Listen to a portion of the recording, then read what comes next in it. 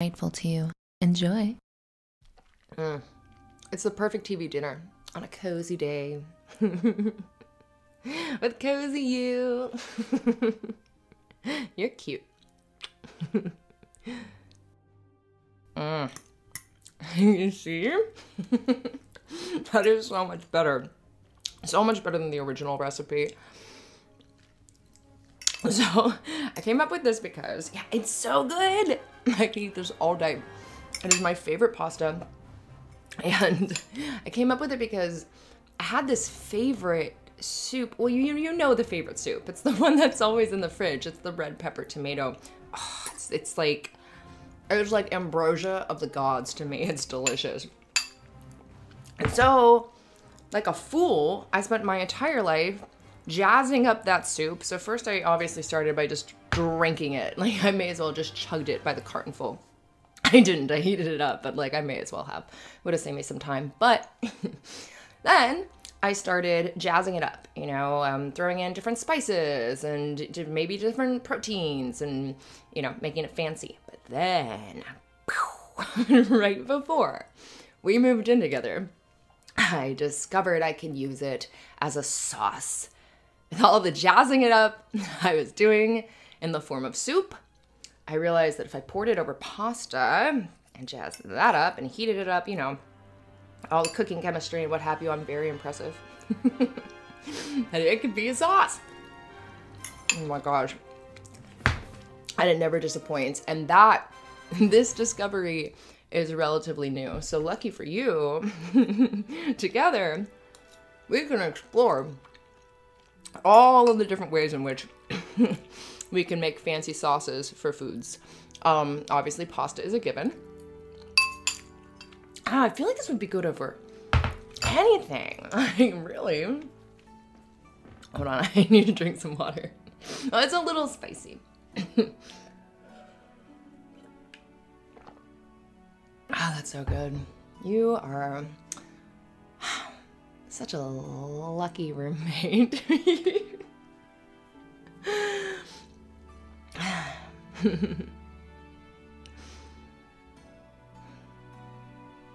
Yeah, you're really cute too. You got a little something right above, it's right above your lip. I don't know what we're gonna do about that. I don't have a clue. It's too bad you don't have a girlfriend here because as your roommate, I couldn't possibly get it.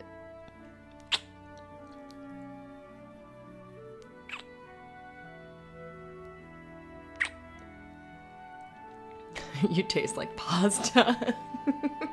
I know, I do too. It's not a bad thing, it was just, I didn't think it through and it surprised me.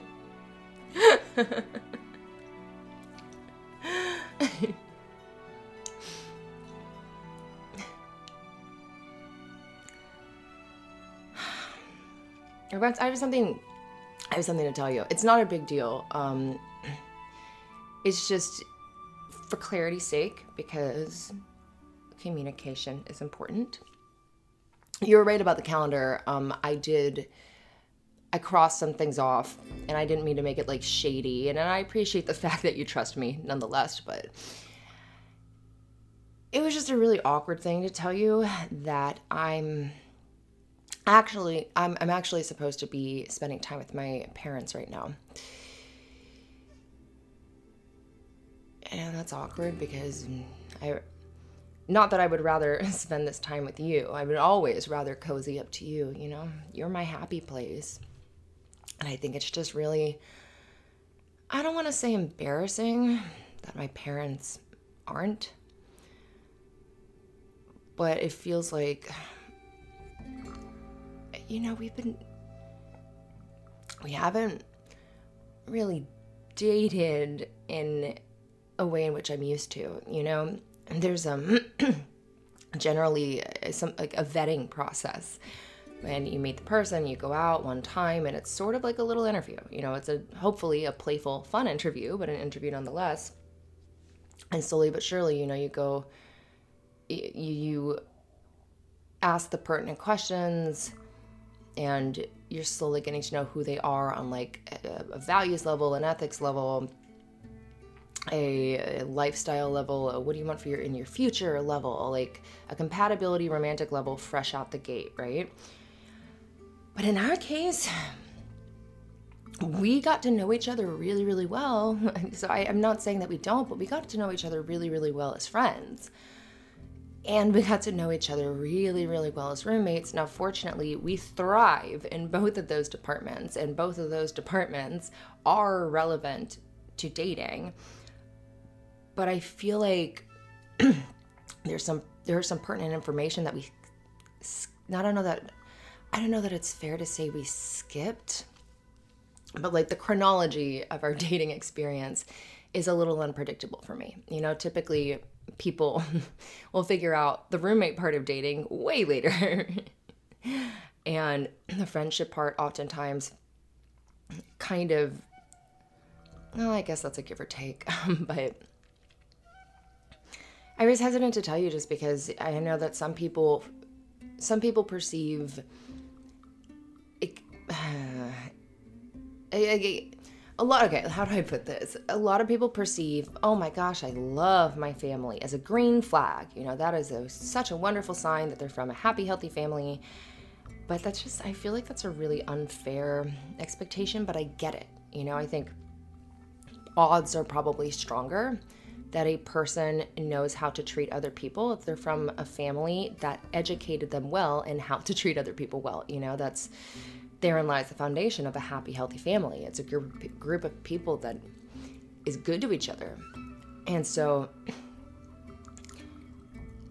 you know, a lot of people, when they're born into families otherwise, when they're born into families that don't know how to treat their families well, or, you know, generally anybody well, I feel like it will make or break a person. They'll either, you know, become like their family and pay that forward, you know, and proceed about the cycle, or they'll break that generational trauma, or they'll, you know, break the cycle and ambitiously pursue being the person they wish they'd had in their lives. You know, they'll ambitiously pursue to be the adult they wish they had had, or to be the friend that they wish that they had, or to be the sibling they wish that they had. You know, that's me, you know, and this is why number one reason I've been loving therapy is, for the most part, that's what we talk about, is me trying to understand, okay, what is some conditioning that I am unaware of that has resulted from my family dynamic, things that I thought were normal but are not, and then identifying how that may have affected the way I either receive treatment from people or deliver treatment to people, and then analyzing how, you know, I can go about, you know, after I've identified, you know, potential obstacles or potential threats, obliterating them. Like Star Fox 64. I know this isn't a funny topic of discussion, but you're just so much fun. It's a good thing. So that's why I was shady, because I just didn't want you to feel like maybe that was a huge red flag, that I don't really like my parents. And as a matter of fact, I don't really like my whole family. I am very much I'm very, very different from them. You know, they all function on the same level, I think. At the very least, a very similar level. And I very intentionally don't. I mean, I love them. I care about them. You know, like there have been times in which I've heard people, you know, talk smack about a family member here or there, and I have seen red, you know, like I'm not going to let anything bad happen to them. I will protect them with my life, but I also would never choose to spend time with them otherwise. I prefer not to socialize with my family. And I was scared to tell you that because, you know, like I said, there are a lot of people that would say, uh-oh, watch out for her. And I know we know each other so well, but I feel like, I don't know, baby. I worry on occasion that maybe we missed some stuff, having not dated before we, you know, pronounced romantic engagement. You know, the fact that, I know that sounded very proper, bear with. You're very sweet. I like talking to you. I've always liked talking to you.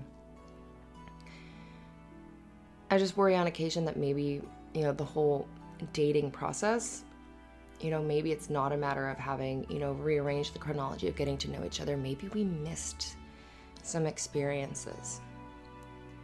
And I worry a little bit too, there's so much lore about, how to ensure successful relationships. And one of, an old study that came out screamed, do not live together.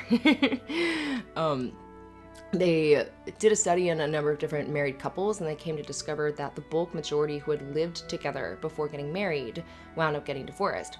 The theory, well, I'll get to why this study may not be incredibly sound, but the theory that I believed for quite a bit was that oftentimes if you start out by moving in with someone, you're going to have a different, sorry, this pasta's really good. Hold on. I held it up to my face and then I stopped to talk to you and I smelled it. Just intermission.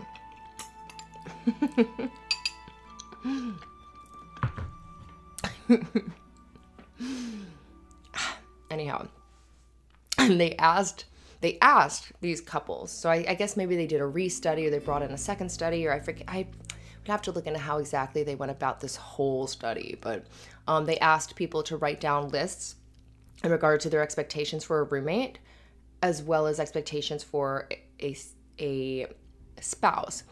And the roommate list was significantly less demanding than for one of a spouse, understandably.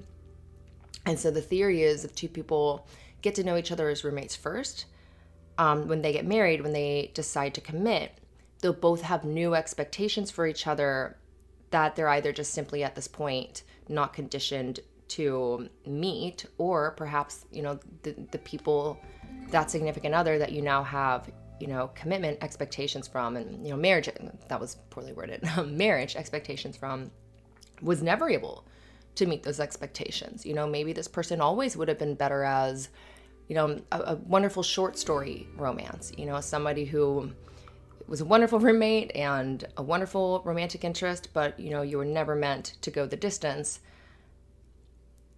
And you would know that. But then, of course, the other question is, well, like, the same goes for what if you're really great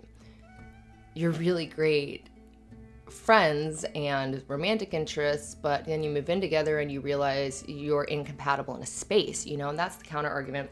But a really great argument I heard once was from a friend who said, like, what was the demographic of these studies? Is it look at couples who move in together before marriage? Oftentimes it's for financial purposes. So that may have not even been a choice of agency. It may have been a choice of convenience. So already you're looking at couples who are together that prioritize convenience as opposed to couples who are together because they prioritize matrimony. It was just, there were too many questions in regard to the specifics of the demographics, right? So who knows? But I know, I promise I'm not pitching that we put a ring on it but today, but I'm just trying to make you sweat, but it's not working. You're too sweet. Oh, shoot. But anyhow, I just worry a little bit that maybe we missed some, getting to know each other opportunities that would only come out of dating, and maybe even expectation opportunities, setting the bar for each other where we both expect, though, I guess, standards as far as how we both feel we deserve, that we're just, how do I put this without sounding entitled? Basically, everybody, I feel, ought to have standards in regard to how they feel they ought to be treated, right? And then you find people who can and are capable of and happy to treat you in the way that you would expect to be treated, and that's part of the whole matchmaking process, is finding people who share who share those values, who share the same idea of what a reciprocal relationship looks like, what a symbiotic relationship looks like, and those standards meet each other. And I mean, I know we make each other really happy. And I guess so long as we're making each other feel happy and we don't stress each other out and we treat each other really, really well, that's the point.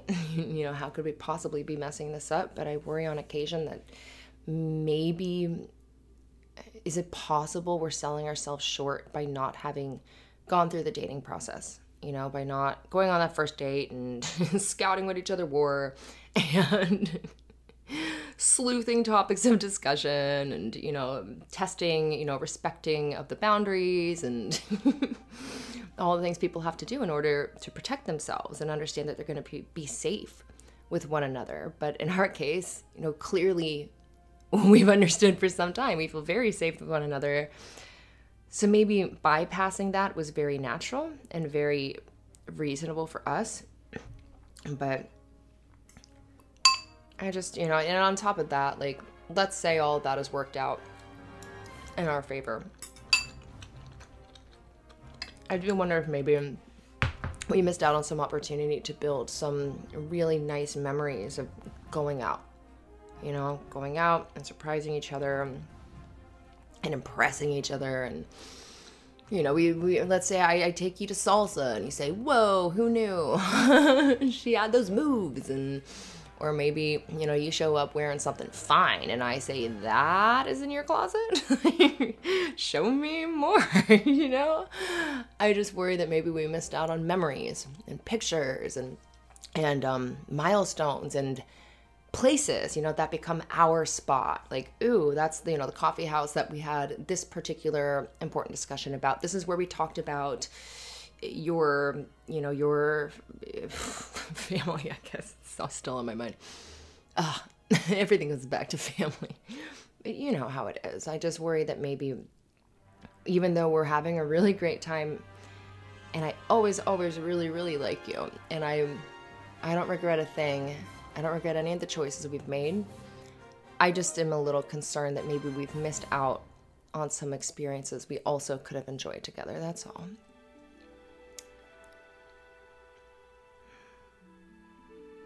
But maybe it's not too late.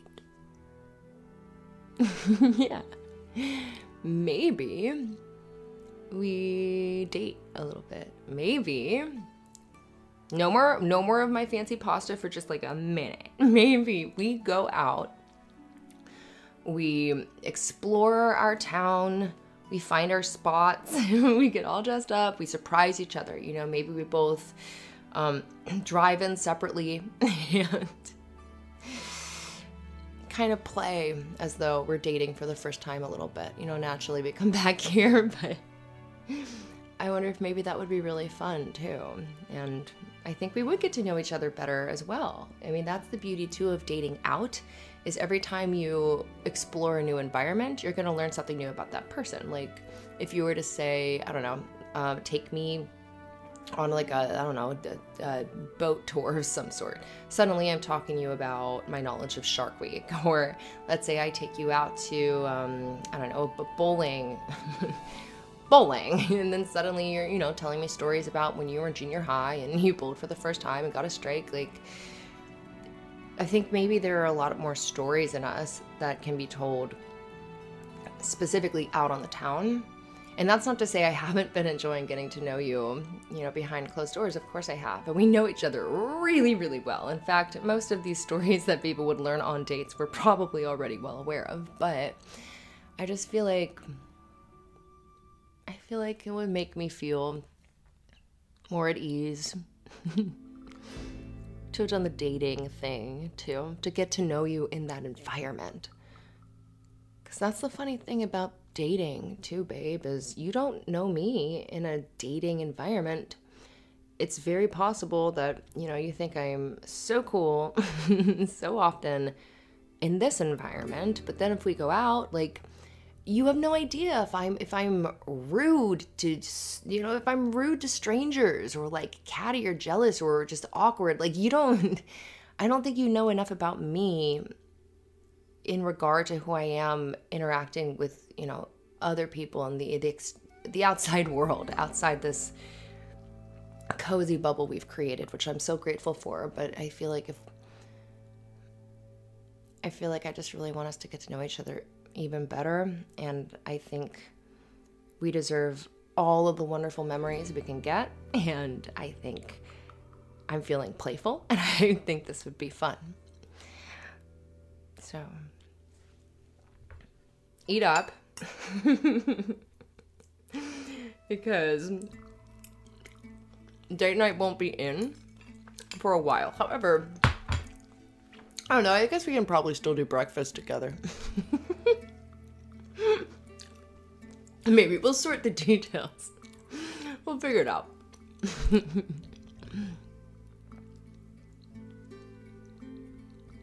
I had a really, really good time tonight, by the way.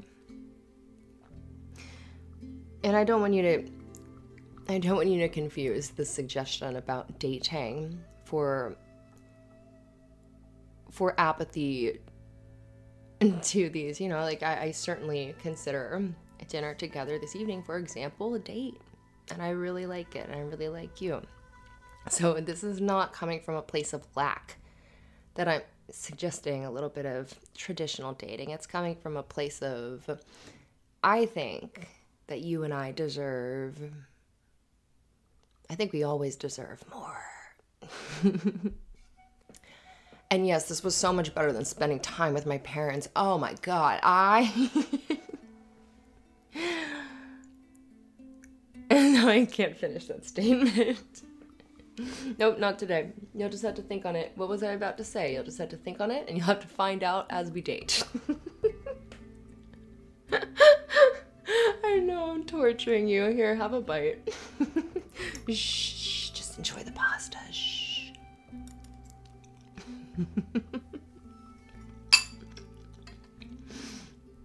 It's so good. Well then, oh no. What if you break up with me because I stopped making pasta for a while? Or what if you find a restaurant that makes a similar, if not identical, dish of pasta, and then it's over, isn't it? It's done. You only like me for my pasta.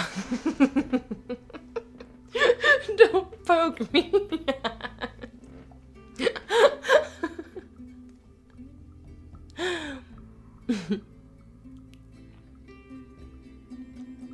Hey you, cute one who makes me happy. You want to cuddle up a little bit? Yeah. Come here.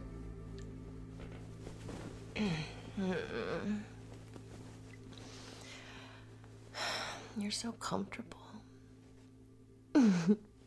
Yeah.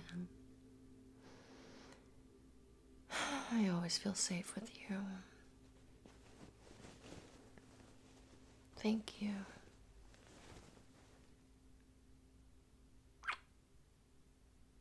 Do not block my range of motion though. Does this bowl look empty to you? How many arms do I have?